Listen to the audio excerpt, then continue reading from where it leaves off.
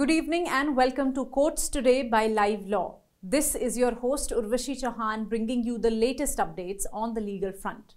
This is your go-to source for all things legal. Let us start. A PIL has been filed in the Supreme Court seeking a CBI or an SIT investigation into the reports regarding alleged sexual assault of women in Sandeshkhali in West Bengal. The petition alleges complicity and dereliction of duty on the part of the West Bengal police and that the state police is acting hand in gloves with the main accused Trinamool Congress leader Shahjahan Sheikh. The petitioner points out to the alleged attack on the officials of the Enforcement Directorate, which happened when they went to raid Sheikh's house. Following that, he has absconded. The petitioner states that after Sheikh left the area, many women, mostly belonging to the SC and ST communities, came out to the streets on 8th February protesting against the alleged sexual assault and atrocities committed by the said Sheikh Shahjahan and other political leaders. The petitioner raises the apprehension that fair and impartial investigation will not happen in the case if it is left to the state police. Thus, the petitioner urges the Supreme Court to transfer the investigation of this case to the Central Bureau of Investigation or a special investigation team under the monitoring of the court. The petition was today mentioned before the CJI for urgent listing, who agreed to look into the matter.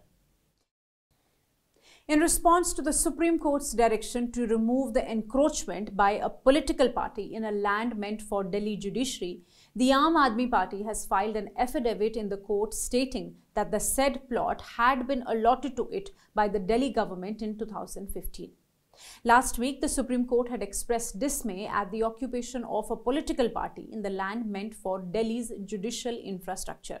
The bench was told by amicus curiae senior advocate K. Parmeshwar that the Delhi High Court had not been able to recover possession of the land as it was being used for by a political party. The court had ordered that officials from the Delhi government and relevant departments along with the High Court Registrar General meet before the next hearing, and they must provide a specific timeline to the court for clearing the encroachments. And it also posted the matter to 19th February. The Aam Aadmi Party in an affidavit has now told the Supreme Court that it is not in encroachment of any land meant for the judiciary in Delhi. It has been stated that the subject premises were officially allotted to the party by the government of NCT of Delhi in 2015 for its state unit office. This was strictly in accordance with the party's entitlement as a state party at that time. Though the party agrees to leave the premises but asks the court to provide another space. This is because leaving immediately would mean that they have no office space, especially with the upcoming elections. They have also pointed out that other national parties in Delhi have their own offices. And now a short update on the petition filed by Sharad Pawar, which challenges the recent order passed by Election Commission of India, by which the official clock symbol of NCP was allotted to the Ajit Pawar group. Senior advocate Abhishek Manu Singhvi, representing Sharad Pawar, today requested the Chief Justice of India for an urgent listing of their petition, challenging the decision of the Election Commission of India, which recognized the Ajit Pawar's faction as the real Nationalist Congress party. Highlighting the urgency in the matter, the senior advocate informed the bench that there is a likelihood that Sharad Pawar may face a whip issued by Ajit Pawar since the Maharashtra Assembly session would commence next week. It was further informed Sharad Pawar's faction has yet not been allotted any party symbol. The bench, comprising Chief Justice of India D.Y. Chandrachud and Justices J.B. Pardiwala and Manoj Mishra, agreed to list the matter at the earliest. The Supreme Court today began its hearing in the matter relating to conditions in prisons. Last week, the court had taken suo motu notice of alarming number of pregnancies occurring among women inmates in prisons across the country. This development had come one day after a significant plea was brought before the Calcutta High Court, drawing attention to a troubling trend of women prisoners becoming pregnant while in custody within correctional homes across the state of West Bengal. In the Supreme Court, the bench of Justices Hima Kohli and Ahsanuddin Amanullah is currently hearing the PIL aimed at tackling the overcrowding crisis in Indian prisons. Given this, the suo motu case is also being heard along with the PIL. In January, let me tell you, the court had ordered establishment of district-level committees tasked with evaluating the existing infrastructure in jails and determining the need for additional facilities following the Model Prison Manual of 2016. The court in today's order expanded the scope of the district-level committees. The committee is also required to address the aspect particularly related to female inmates holistically. The bench has further directed that apart from these members, a senior-most lady judicial officer in the district may also be included as a member. The court reasoned that this is being asked to ensure that available security measures and healthcare infrastructure can be fairly assessed. The matter has now been posted on 9th April. Stay tuned.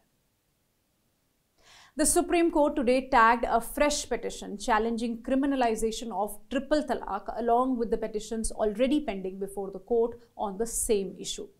The advocate appearing for the petitioner argued that the provisions for punishment of a Muslim husband conducting triple talaq under the Muslim Women Protection of Rights on Marriage Act 2019 were anti-men and violative of their rights. The bench, comprising CJI Chandrachud and Justices J.B. Pardewala and Manoj Mishra, though did not seem inclined to issue notice, tagged the matter with other pending PILs on the identical question of law. Let me tell you here, in 2019, the top court issued notice to the union on a batch of petitions challenging the constitutional validity of the 2019 Act. Samast Kerala Jamayatul Ulema, Jamaat Ulema-e-Hind, Muslim Advocates Association Andhra Pradesh, etc. have filed the previous petitions. In another important update for today, the Gujarat High Court has dismissed pleas filed by Delhi Chief Minister Arvind Kejriwal and his party's Rajya Sabha MP Sanjay Singh, challenging a Sessions Court order affirming summons issued against them by a magistrate court in a defamation case filed by Gujarat University concerning Prime Minister Narendra Modi's education degree. A bench of Justice Hasmukh D. Suthar had reserved its orders in the pleas after hearing both sides on 2nd February this year. The duo had moved the High Court in September last year, 4 days after a Sessions Court in Gujarat's Ahmedabad dismissed their revision application.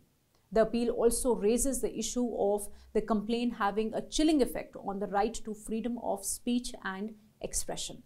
Also, last month, the Supreme Court had stayed the criminal defamation proceedings against Kejriwal and Singh. Refusing to entertain Singh's plea to transfer the case out of Gujarat at the present stage, the bench of Justices B.R. Gawai and Sandeep Mehta had left the question of granting interim relief to be considered by the Gujarat High Court. Till such time, the defamation case before the trial court had been stayed.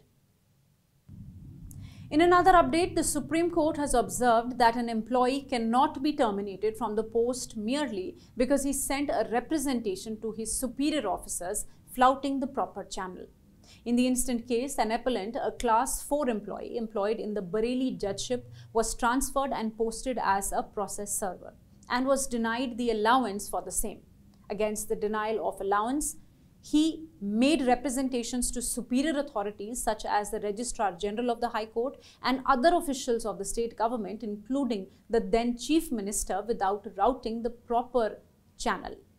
Taking note of the aforesaid flouting of the route in making a representation, the district judge, while accepting the inquiry report, had dismissed the employee from the position of Class 4 employee, and the decision was upheld by the High Court. So he approached the Supreme Court. The Supreme Court set aside the charge against the employee that he had made false allegations of caste discrimination. Regarding the charge against him for making representation directly to the High Court and the Chief Minister, Justices B.R. Gawai and Prashant Kumar Mishra has observed that such an act by itself cannot amount to major misconduct for which punishment of termination from service should be imposed. With this, it set aside the High Court's order that upheld the termination.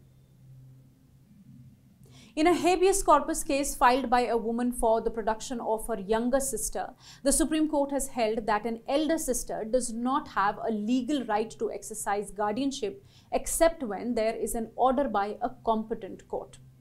The petitioner here initially went to the Himachal Pradesh High Court with a habeas corpus petition asking for her sister, who is respondent number 9 in the case, to be brought before the court. She claimed that her other sister, respondent number 4, along with her husband, had unlawfully kept the younger sister and planned to take her to Canada. The High Court sent notice about the case to the state authorities. When a status report was submitted, it revealed that respondent number 9 had signed an affidavit notarized by a notary public stating that she was living willingly with the respondent number 4 and her husband. So, the petitioner's plea before the High Court was disposed of. Aggrieved by this, the petitioner approached the Supreme Court. Now, the Supreme Court bench comprising Justices Aniruddha Bose and Sanjay Kumar has refused to interfere with the High Court order and has dismissed the petition. The bench also said that the writ petition seeking relief in the nature of habeas corpus would be a proper proceeding for the grievance of the petitioner. And lastly, the Karnataka High Court today dismissed the plea filed by Veena Vijayan, director of IT company Exalogic Solutions and daughter of Kerala's Chief Minister Pinarayi Vijayan, seeking to quash the order passed by the Union of India directing Serious Fraud Investigation Office, that is the SFIO, to investigate the company. A bench of Justice M. Nagprasanna, while reserving the order last week, had verbally asked the SFIO to not take any coercive action against the company till the order was pronounced. The court has now asked the company to provide the documents sought by the SFIO.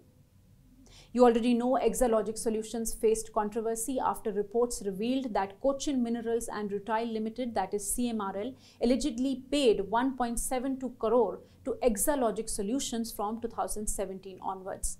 An order by the Income Tax Interim Board of Settlement indicated that CMRL made these payments without receiving any services. This raised allegations that the money was kickbacks disguised as payments for IT services to the company. Thank you for watching. If you wish to know more details about the cases I mentioned here, you can visit our website at www.livelaw.in. Stay ahead with quick legal updates only on Live Law.